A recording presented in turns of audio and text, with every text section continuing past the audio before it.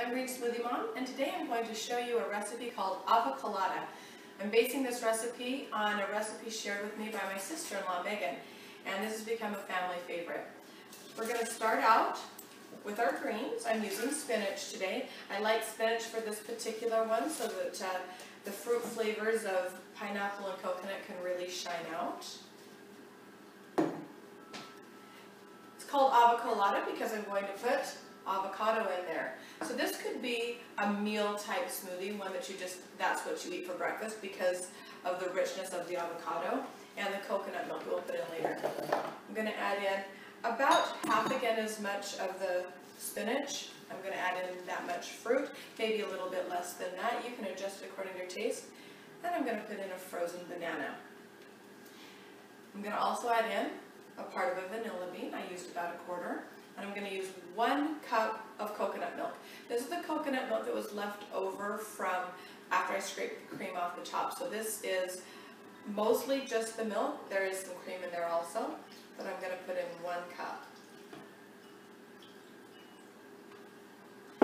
The rest of my liquid is going to come from coconut water, but I could also just use regular water, or if I wanted it even richer, I could finish off with coconut milk. When you're looking at using coconut water, make sure you read the ingredients. There's a lot of coconut water beverages out there that have some coconut water in them, but a lot of it is water and flavoring on top of it. So just make sure that your coconut water is 100% pure coconut water.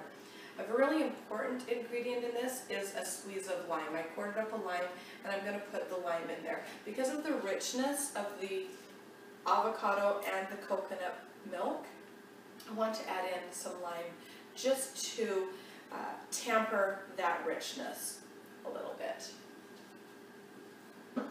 Now we're going to blend this up.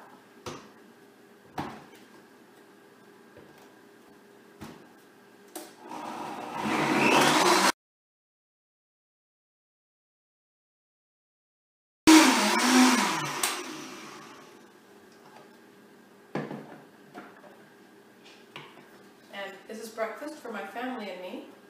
It will fill us up. It's nutritious, it's delicious, and it's super satisfying. Nutritious is delicious. Thanks so much for watching, and I'd love to hear your ideas. Please leave them in the comments below and remember to subscribe.